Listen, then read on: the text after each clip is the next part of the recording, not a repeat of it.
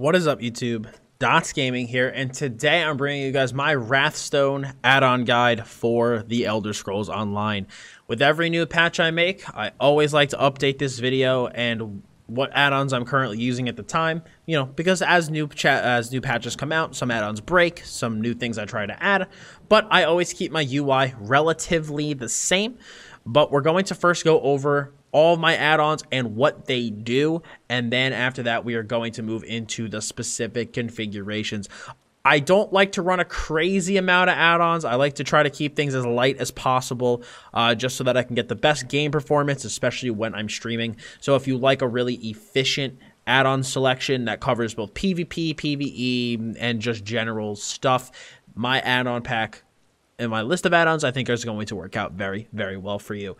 So let's just dive right into it, starting with the first add-on, and that is Action Duration Reminder, my main combat add-on. I don't like running AUI, LUI Extended. They all have a lot of stuff I really don't need, but advanced, I'm like blanking on the name. Action Duration Reminder covers me for combat. For those of you who don't know, it basically puts a number on my skill for how long I have left on it. So as you can see, I have 13 seconds left on volatile armor, so it shows on the skill itself when I'm on that bar, and then it shows on that little shift bar when I'm on the opposite one. And then it does that for a variety of skills, so you can see how long you have left before you might need to rebuff. It is my main, like I said, my main combat add-on, and I cannot recommend it enough, especially with how lightweight it is. We also have Addon Selector, which is the reasoning that my add-on, like my add-on screen looks this way. I cannot possibly recommend this add-on enough. It makes switching between add-ons, like turning them on and off, incredibly quick. Especially me, I do PvE DPS, I do tanking, I do resource farming, I do selling, I do PvP, so I do a lot of different things, and I have different packs created, one for Cyrodiil, one for Harvest Map, one for Master Merchant, one for PvE, and one for tanking. So I'll go over the specifics of those add-on packs later, but this basically just allows you to create add-on packs which loads and unloads add-ons, and then whenever you choose the pack that you want, you just hit reload UI, and you're pretty much good to go.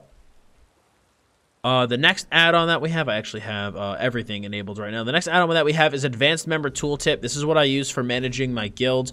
It lets me see how long someone has been in the guild, as well as their total deposits and withdrawals. So if you are a guild master, that's a really, really good add-on. We also have Assist Rapid Writing, which basically will slot rapids onto your bars, and then you can use rapids, and then it'll unslot it. It's really helpful for Cyrodiil and just moving around the map in general. We have Champion Point Respec, which is like dressing room for champion points. It allows you to save and load CP configurations. So I have one for PvE, one for PvP, and then I can load and save those as I would want to. Very, very helpful, especially if you play multiple builds. We also have combat metrics. It's shown up in the top left corner. It's your basic DPS add-on. Shows you your, is what you people use for parses on target dummies. You can use to see how much damage or healing you do in a certain fight. It's incredibly helpful for PvE. We also have DarkUI, which is what gives my user interface this night mode. It is a wonderful add-on. Makes ESO look a lot cleaner, and I highly recommend it. We also have Dolgubon's Lazy Writ Creator. I'll actually go showcase this right now. Dolgubon's Lazy Writ Creator allows you to create writs extremely fast and just very, very brainless. It's just with a couple clicks, you've done your writs for the day. Honestly, I wasn't really even doing my writs before I started downloading this add-on, because it just makes the whole process way easier and way quicker, and is good for people who are lazy with their writs. So when you walk up to your writ board, you just click it. It pulls all the writs off the writ board. You go up to a table. You can see I haven't done my clothing writs, so it's red.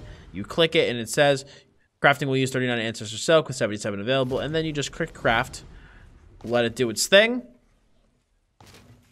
And just like that, your writs are done. Simple as that. I'll go do my other writs later, but I just wanted to showcase that add-on. We also have Dressing Room. Dressing Room is what I use for saving my gear profile, or my gear and skill profiles. It's an absolutely amazing add-on. It's what allows me to save, PvP builds, PvE builds, VMA builds, and you can save gear and skill loadout, so you can just click, you know, you save these, then you can just click set 1 and it'll load up all this. I can click set 2 and it'll load up all this. So it makes it really easy, especially if you play multiple builds, to switch seamlessly between them. The next thing that we have is harvest map. So basically whenever I go around the map and loot a node, it will leave a little marker on that node so that the next time I am maybe going into that zone to farm, I can see that, boom, I've either, you know, mined something here or gathered something here. So incredibly helpful for those of you who like to farm raw materials. We also have inventory insight, which allows me, I recently added this after a couple of times that I misplaced some stuff. So this allows me to search between my characters, search to see who has what gear. So if I want to see who's currently has spinners, I can see there's a spinner's ring over on my Sork. There's spinner's breeches in my bank. So it just allows you to kind of see where all of your gear is, and you can, in all your items, so you can just kind of search and see where everything is. Very, very helpful. Just recently added that one.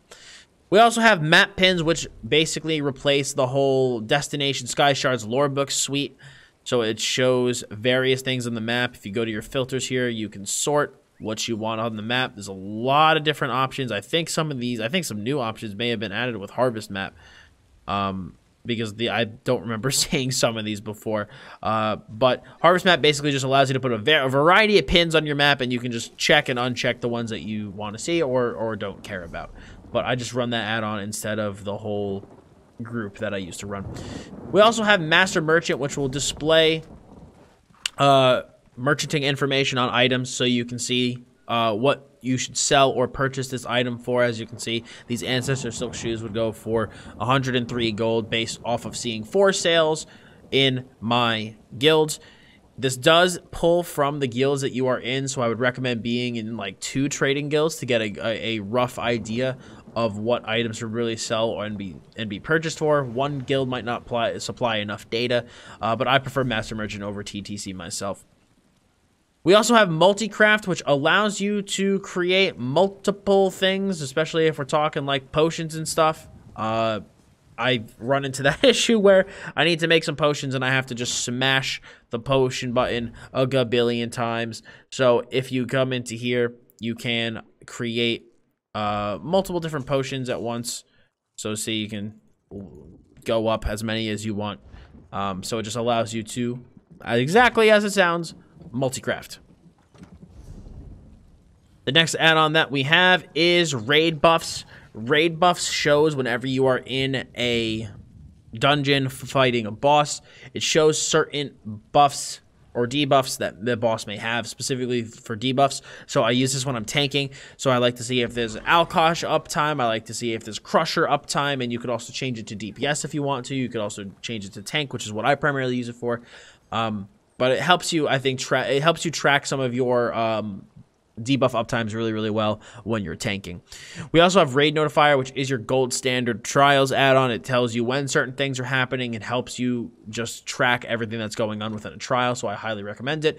We also have Untaunted, which is a tanking add-on and shows your taunt durations on various mobs that you have taunted. Highly recommend it.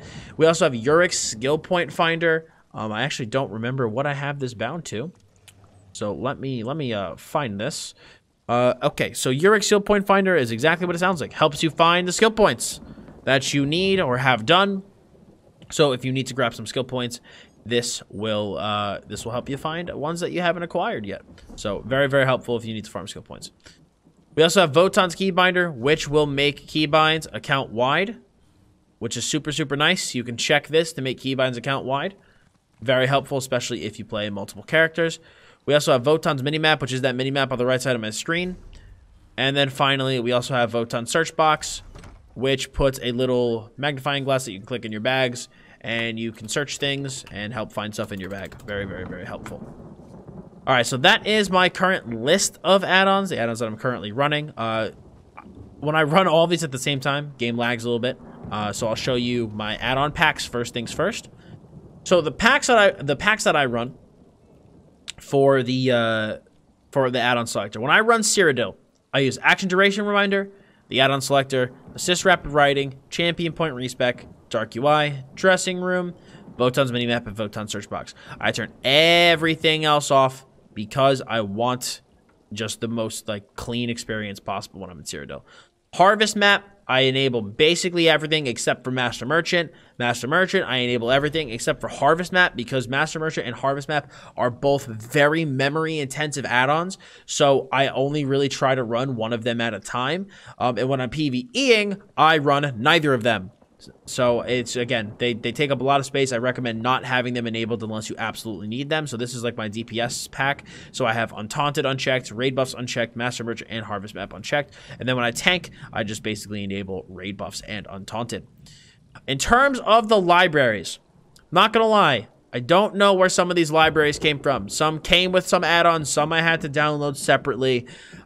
So basically, when you get all of your add-ons, and you download them, it will download some libraries, but you're going to see if you download the add-on and it's going to come out, like especially Votan's add-ons, they're notorious for this. It's going to come up red. Just click a drop-down menu and it'll tell you what libraries you still need to download, and you can download those from Minion. And if you don't know how to use Minion, I have an entire guide dedicated on my channel. Just search how to install add-ons on my YouTube channel, and you will get an updated guide to show you how to properly use Minion to update and install your add-ons.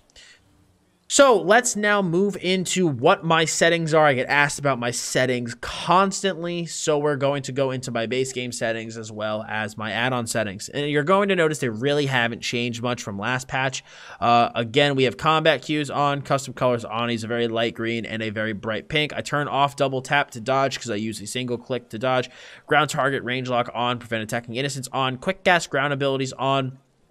Consolidate area loot on, auto loot on, auto add to craft back on, loot history on, and the default soul gems are crown gems. Camera, I basically haven't changed. Interface, I prefer user ID. Have all this stuff turned on. I don't run chat bubbles, and I also turn on my frame rate and latency, as well as lock those at the bottom left.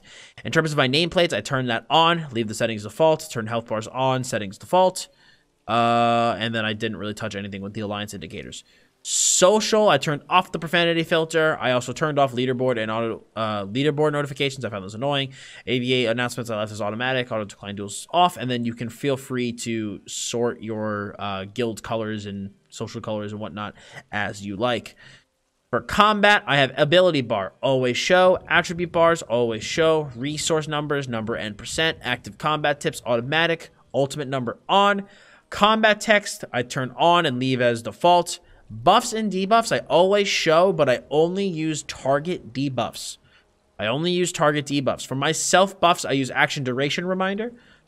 So I really only care about my target debuffs.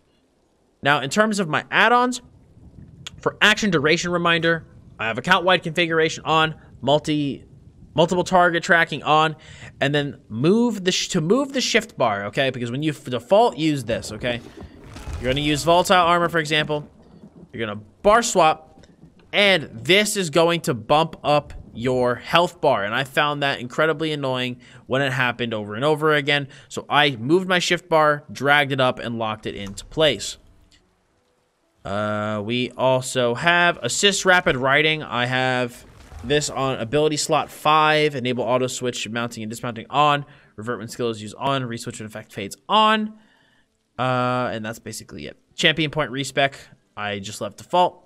Combat metrics, I have a fight history of 5, saved fight memory of 10, keep boss fights off, delete trash fights before deleting boss fights when limit number of fights. I actually should probably turn this on, actually. It's a really good setting. I turned that on.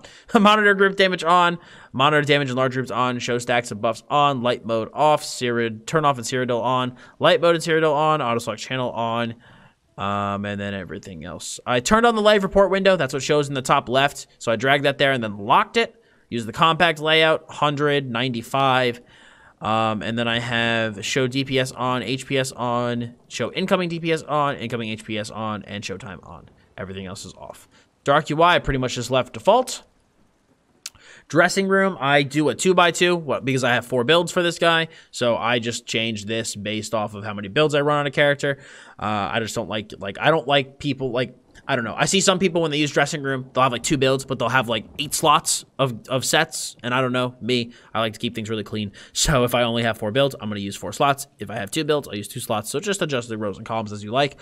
Unequip empty gear slots on, clear empty skill slots on, and then set skill set buttons for active bar only on. Harvest map didn't change anything. I just left it default. Inventory insight.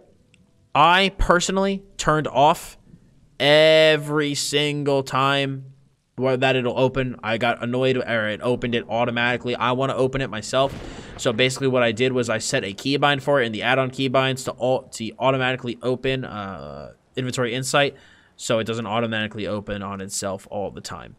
Lazy Writ creator. The first time you go to you grab your Writs and go to a Writ station, it will auto ask you like, hey, do you just want to use the default settings? And that's what I did. Lib group socket came with something. Still don't know what add-on it came with, but I have it. So I have it off, on. I don't know. Don't really know what this does. I have it, so bada bing. Master Merchant. I have open with mail on, open with store on, full sale price on, 120, 14, 23,000. I haven't messed with these settings in a long time. Show pricing information on, pricing history graph on, crafting cost info on, show stack price calculator on, ignore outlier prices on, verbose messages on, account wide settings on, pros antique is the window font. And that's pretty much it, I believe. I don't think I really changed anything else. RaidNotifier, I basically left default, but the big thing that you're going to want to change is kind of like on a trial by trial basis and kind of what your raid leader wants. So the most common thing that you'll do is you will change these things to full. I've done that instead of like normal or minimal. I changed it to full so that it shows everything, but your raid leader will specifically show you during a trial if he wants you to change anything. RaidBuffs, I basically left this default, I believe. Yeah, I didn't really change anything. Let me see. Oh yeah, so I kind of changed the tracking preset. I changed based on my character. So when I made my tank, I changed this tracking preset to tank so that it only shows the buffs or the debuffs on my target relative to like what I'm playing. So like I don't care about the DPS debuffs when I'm tanking. You know, I will care about my taunt, my fracture and breach, and Alkosh. So I selected tank. Untaunted, I moved this over here. It's 230, 25, 15. Only player effects on, track taunt on, everything else I have turned off. Otherwise, you're going to get a shitload of things shown. I also believe I actually missed an add-on. Speaking of this, I'm actually missing an add-on.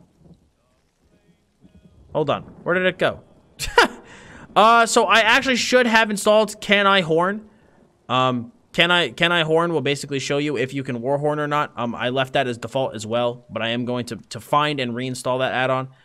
And then for Urich Skill Point Finder, I just left that as default. Finally, we have Votan's Minimap.